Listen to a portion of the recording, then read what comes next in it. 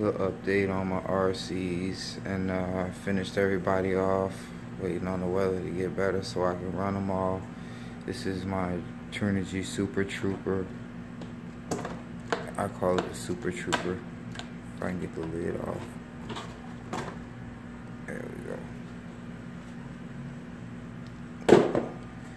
I changed up the shocks, put the Energy piggyback shocks on there. Big boy style. Turn it around. Terrible cameraman.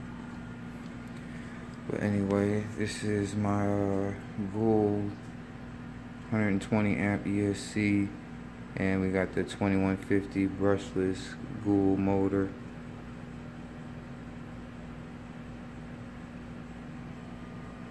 My one gearing, all steel, differentials, dog bones, we all in there. Oh yeah, we all steel. Graphite top deck plate. Put in a little work on this truck. It's a nice truck. I had to throw some different wheels on there, but for the most part, she's a monster, ready to go. I got a 4S LiPo ready for her. And now I got my Verdict, my Hellion Verdict. This little truck's been through the mud and back. I made it a little speed machine. I also have Gould on this one. Turn them around, see some of the modifications. We got the carbon fiber weight bracket holding the weight down, keeping those down.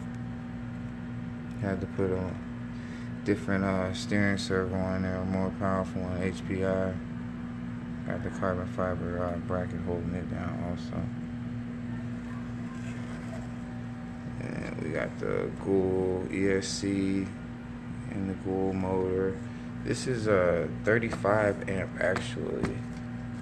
It's a good ESC, man. This is a quick truck. And this is a 1/12 scale truck. This is pretty quick.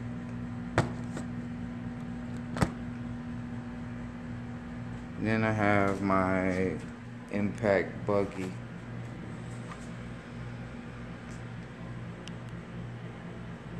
I have my Impact buggy, and this is pretty cool. I just made it like this. It wasn't supposed to be like this, but shit, it came out like this. It's pretty cool. Got the carbon fiber weight bracket on the front with the weight. It's like a couple ounces. I mashed them. And you got the Energy piggyback shocks, streetcar wheels. Got the Gould, running Gould on this also. 4,000 kV motor, piggyback shocks. Looks pretty cool. I haven't got a chance to put anybody to work yet.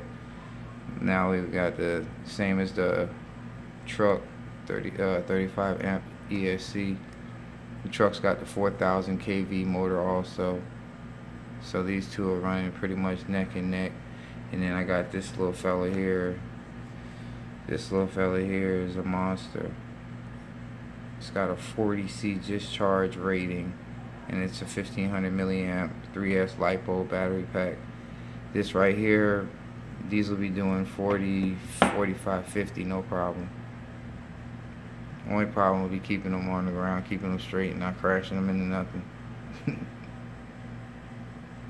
But I put a little wrench timing on them. Pretty cool. Came out pretty cool. Yep. We out.